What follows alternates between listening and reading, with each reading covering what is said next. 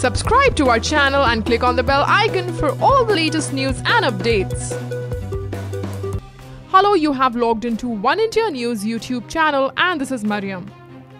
The Modi government at the centre has decided not to reveal the data on the poor and unemployed in the country from the year 2014 to 2019.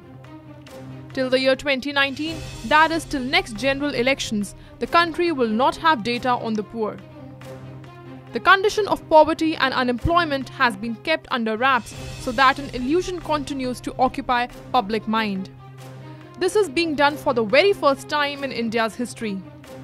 In the year 2019, when the Modi government would be flooding the public with its achievements, there will be no data available for people to find out the truth. Not only poverty, but also the country will not have any data related to unemployment.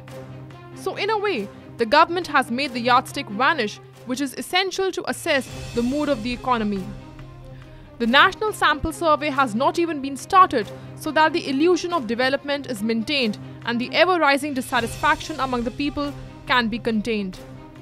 Based on the principle of no data, no hue and cry, there is a conspiracy being hatched to weaken the prospects of evaluating the economy. The country now will have this data only after 2019, when the elections are over. Efforts are being devised to collect and even manipulate these figures. There will be no basis left to compare the data of the present with those of the past and projected future figures. The same is being done with the evaluation of the gross domestic product, that is GDP of the country.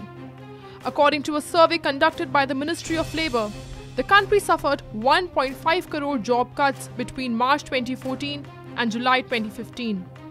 There has been an enormous increase in unemployment and poverty. Demand has hit an all-time low because purchasing power has decreased drastically. Unemployment has increased rapidly, especially after demonetization.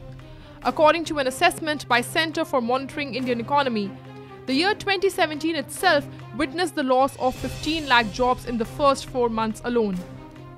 But now, there will be no further revelation of any data until elections are over in the year 2019. That's all for now. For more news and updates, please subscribe to Oneindia News YouTube channel.